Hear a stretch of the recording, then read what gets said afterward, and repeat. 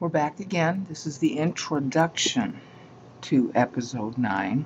It's going to be multi-part because I have so much to cover. Again, we're at Revelation 17, verses 1 through 18 is the meter, which is the whole chapter. The anaphoric center is verses 6 through verses 8, and verse 8 ends here, which is at 534, and verse 9 starts here, ending at 544 AD, 456, and then the final end of it is at 567. The final end of the time that's covering the guy who comes to power, Justinian, versus Justin. Justin technically dies. See, here's Justin. He technically dies, and there's all kinds of talk about this. He technically dies in August 1 of 527, in which case, depending on what fiscal year John is using, he would be another Kaiser, satirically and, unfavorably truncated to a mere Kai, a mere connective of history. Kai uk Esten then is satirical against Justin I, that he's not, specifically the Kai. This is where Justinian technically starts. Now, depending on who you talk to, and there's a lot of debate about this still, when Justin came to power right here at the middle, at that O in Bleponton, that was when Anastasius died, and that was when Justin I came to power. Depending on who you look at and who you talk to, Justinian was still the power behind the throne at that time. There is some debate about that. It is certain that he had a great deal of power soon after Justin I took over. Exactly when it flipped to Justinian is hard to say. He wasn't actually named co-emperor until the last 4 months of Justin's life. And if John is using the sacred Hebrew calendar for his fiscal year, that new year could have started right here anyhow. Okay, but I only had so much space to write all this, so I'm sort of like putting Justin I here as if he died at the end of 526, when he really doesn't die then. But he does hand over the reins in the first couple of weeks of April.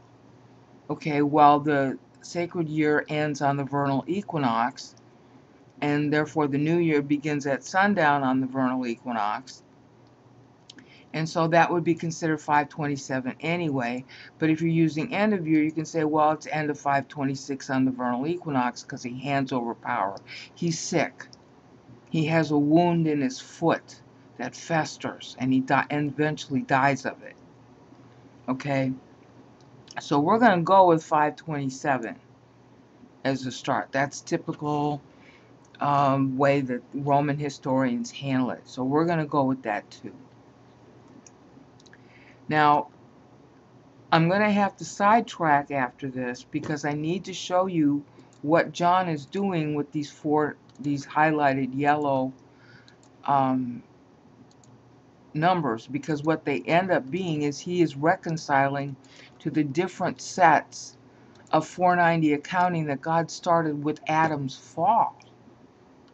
All right, we are still on that accounting system. Time is alone in 490-year units, and hopefully you've already gone through, as I had asked at the end of episode 8, you've already gone through a refresher course, or at least your first time, in how God orchestrates time.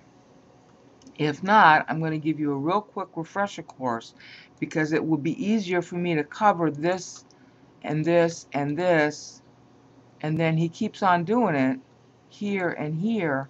Why does John keep on reconciling to 490? Because there are multiple sets of books. Excuse me, that's my dishwasher making a banging noise. All right.